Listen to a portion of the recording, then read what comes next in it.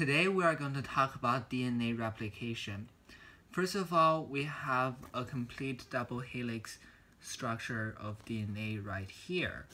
The two strands of DNA are bounded by hydrogen bonds in the middle.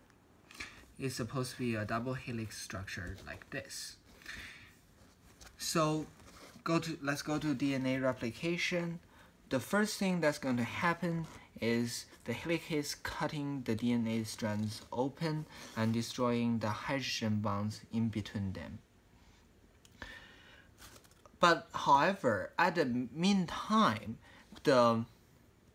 ahead of the DNA fork, replication fork, the double helix is going to be overwounded during this process, and so the topoisomerase is going to come in and unwind the overwounded DNA structures ahead of the DNA replication fork.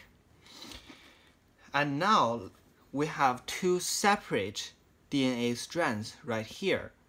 And first of all, we're going to talk about the leading strand. It's called the leading strand because it's going from 5' to 3' right here. And so as a result, a complement strand of DNA is going to be replicated by polymerase like this.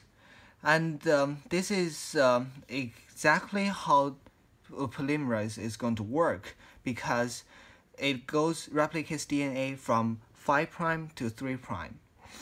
So this leading strand is going to be very smooth and easy. The polymerase is just going to replicate like this, and then we have a complete new set of double helix DNA. And then let's go to the lagging strand. It's called the lagging strand because, as we know, DNA is not a parallel structure. The double helix and the two strands of DNA have the opposite directions. And so, since this one is going from 5' to 3', this strand is going from 3' to 5'. And consequently, the DNA strand that's going to be complementary to this strand of DNA is going to be from 3' to 5'.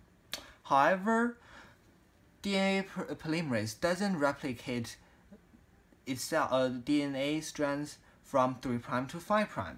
So how does biology manages to replicate DNA?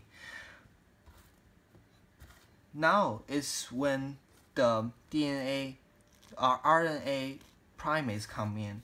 RNA primates will be able to make RNA primers in bursts, and so the RNA will be created in little segments. And since the RNA that's going to catalyze the production of DNA by polymerase, the polymerase can then replicate the DNA from the 5' to 3'. And so we will get fragments of DNA replicated like this. However, as we can see, they are in fragments, which are also called Okazaki fragments, and DNA are not supposed to exist this way. So what's going to happen is that there's going to be a ligase. A ligase can link the Okazaki fragments together by bonding them like this.